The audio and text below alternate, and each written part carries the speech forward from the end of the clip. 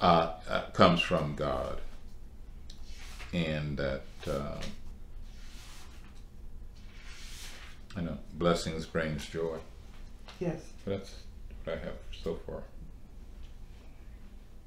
All right. Now we're going to just do a brief synopsis of what this Torah portion is about, and I'll start.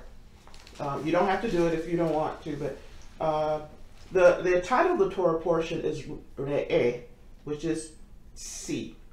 And Moses is again outlining to Israel before they go into the land, reminding them, I said outlining, reminding them about the rules and regulations God has given them before in the earlier part of the Torah.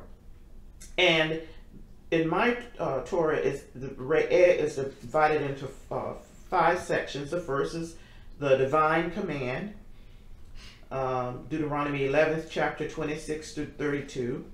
The next part of the central sanctuary, Deuteronomy 12th chapter verse 1 through 13 verse 1. The third one is false prophets, Deuteronomy 13th chapter verse 2 through 19. Food, tithes, and social equity, Deuteronomy 14th chapter verse 1 through 15th chapter verse 23. And the holy days, Deuteronomy 16th chapter verse 1 through 17. And again, Moses is just going over in the divine commands about the blessing and the curse if they do not do. Blessing if they do what God says, the curse if they don't. And then he makes a very important observation or whatever. He says, take care to observe the commandments. And yet again, Moses reminds them about the consequences of not observing God's commandments. Then we have how God wants to be worshipped. He doesn't want to be worshipped as the pagans worship their gods. Matter of fact, Israel was supposed to destroy all the gods of the pagans when they entered the land. And they aren't supposed to even inquire about the gods once they do that. False prophet, again, if the prophet does not do what God says for him to do, then they are allowed to stone that prophet, to kill that prophet. And they must investigate thoroughly if this so-called prophet says something.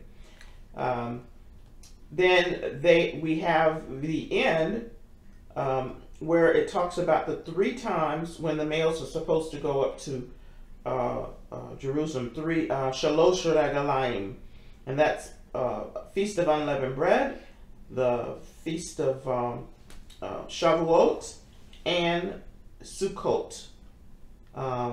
And those are the most important feast that God has given to us all, given to Israel, matter of fact. And that's basically the summation, as I see it, of Re'eh. Would anyone else like to summarize it?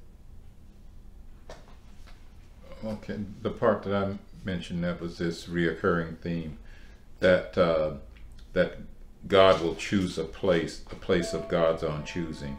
And that was a constant theme in there. One thing I did not, well, maybe I did mention it, and God wants us to choose, and that's a free will choice, which opens the door for man to find his own way of finding God, and that way, by looking for him or seeking him or seeing him, God becomes more precious in his sight. Part of the theme was that the book was that all blessings come from God. Yes. And in this process, Israel is setting up its identity, or identifying itself as a nation that's chosen by God, delivered by God, and will bless the world through it. And their first order of business when they go into the land was to cleanse it of, I'm going to say, the mindset of paganism, but to get rid of all their idols, as you mentioned earlier. But that was the first order of business. Clean the land, just get rid of all vestiges of paganism, and obey the word of God. And that's what I have in summary. Yeah. Very good. I think we've done a good job. Thank you for the summary. And now we'll finish up. When Israel was in Egypt's land, let my people go. Oppressor that could not stand, let my people go. Go down